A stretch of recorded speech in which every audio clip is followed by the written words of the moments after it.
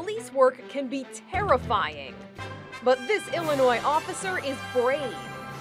Not because he's taking on a dangerous criminal, but because he's attempting to help a skunk that had a cup on its head. One false move and he could be sprayed. Aurora police officer Derek Height maintains a safe distance from the skunk, which is getting agitated that it can't see anything. Height tried to get its attention by banging his baton on the ground. When the skunk tries to look up, he grabs the cup, shakes the critter off, and retreats before the skunk sees him. He isn't the first officer willing to risk stink to help out a skunk. In 2015, Officer Taylor from the Rochester Police in Michigan came across one with a yogurt cup on its head, wandering the streets.